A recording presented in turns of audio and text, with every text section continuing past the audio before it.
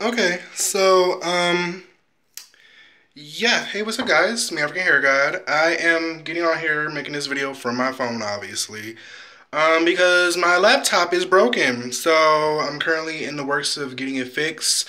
The parts are being shipped out, so until that happens, I can't really edit videos. So this is kind of just sort of a quick little heads up. And special thanks to my patrons on Patreon. Your donations have really helped. They definitely went towards getting this laptop fixed. Henny is actually helping me fix the laptop. I had to purchase the parts, and that was actually much more expensive than you would think. So, greatly appreciate my patrons. If you are able to, and you would like to support, please check out my Patreon page. The link should be in the description. If it's not, then you'll probably have to check the previous video because I've never really uploaded a video from the phone before. But yeah, you're probably looking at my hair like, what is this? Okay, so before I get into that, I guess this is somewhat of a 5-month hair update, but it technically isn't because you can't see my hair.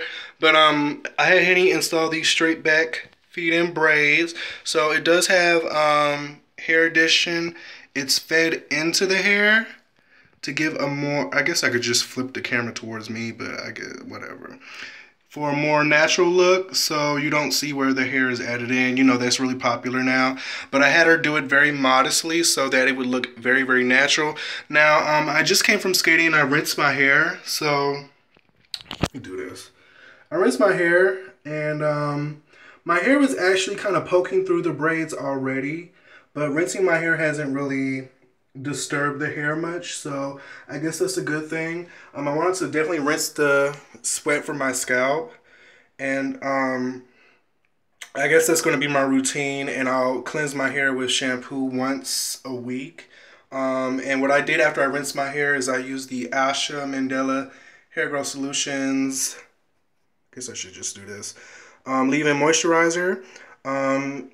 And I just sprayed that directly on my hair and scalp. Now, she says this isn't for your scalp, it's for your hair, but I find that it works great for both my hair and scalp, so that's why I use it. Now, should my scalp get dry, then I'll go in between the parts and hit it with the Jamaican black castor oil that I've been using thus far. And, yeah, so I don't know what else to say.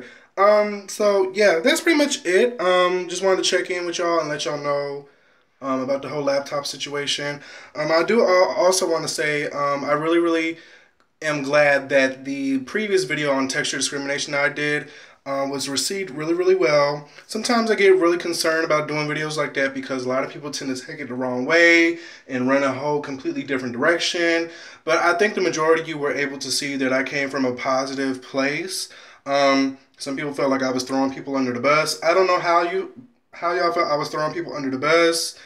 Like, because I mentioned her name. I don't even think, like, I don't think I said her name in correlation to what I previously discussed in the video, but y'all already had it in y'all heads. Y'all knew who I was talking about, and y'all just put two and two together after I said her name and put it, like, we're not gonna play these games. Like, everyone knew who I was talking about when I mentioned the video, so I don't understand why I'm classless and I'm messy because I said her name even though we all knew who I was talking about.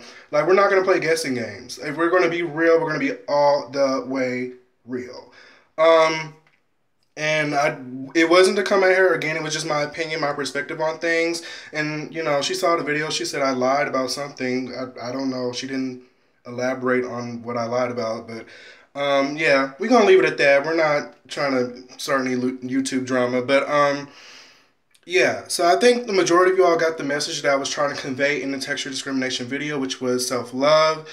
And just to elaborate a little bit further on that, I understand the reason why we've gotten to this point of hating our hair and things like that, but we can't focus on that. We need to focus on building ourselves up and not just being so stuck on, well, racism and colorism and this and that, and my family doesn't like my hair, my job hates my hair. Like, that's all great and dandy, but are you going to love your hair to the point where all of that doesn't even matter? Because that's what self-love is. Self-love. That means it's not contingent upon how others feel about oneself. So I think once we reach a point where we can do that, then, we'll be able to beat texture discrimination, and hopefully we won't have to even talk about this issue. But, yeah. My hair is still wet. That's why I ain't got no shirt on. I don't know. Y'all think I'm just out here trying to put my goodies out here or something, but, yeah. So, that's pretty much it.